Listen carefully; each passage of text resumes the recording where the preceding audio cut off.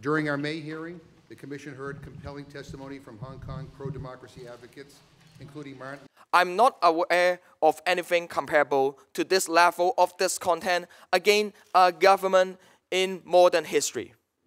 I was released exactly 3 months ago, on June 17, and have since joined fellow Hong Kongers to protest in the most creative ways possible.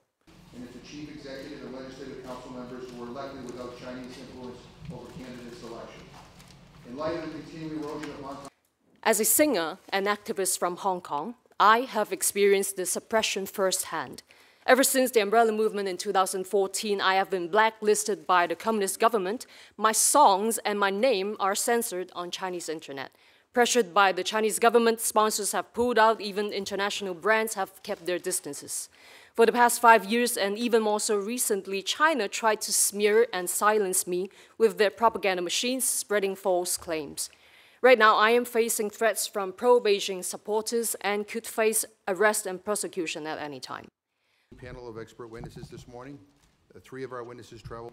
To date, more than 1,500 Hong Kongers, the youngest at the age of 12 years old, have been unreasonably arrested.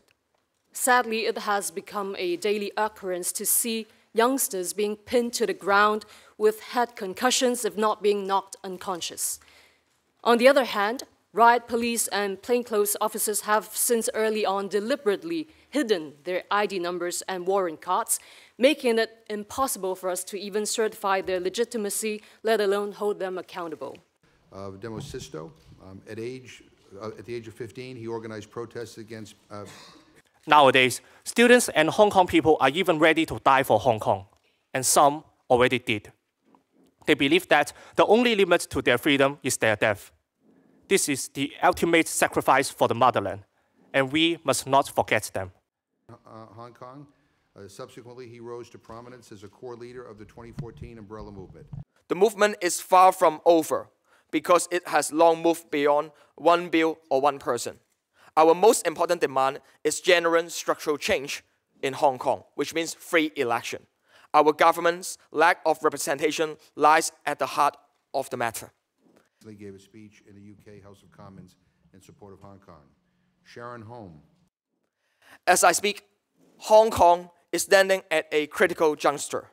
The stakes have never been higher. We are confronted by the huge Chinese military build-up just across the border in Shenzhen.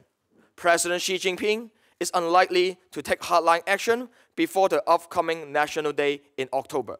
But no one can be sure what's next. Sort of the key issue before us is autonomy. If you go back, the US and its allies have everything to fear if they wish to maintain a world that is free, open, and civil. I therefore urge the US Congress to stand by Hong Kong, and most of all, to pass the Hong Kong Human Rights and Democracy Act. It's an honor to be invited back to Capitol Hill to speak about developments in Hong Kong. Decades from now, when historians look back, I'm sure that 2019 will turn out to have been a watershed. I hope historians will celebrate the United States Congress for having stood on the side of Hong Kongers, the side of human rights and democracy. You're here today to the United States Congress, the House and the Senate, to share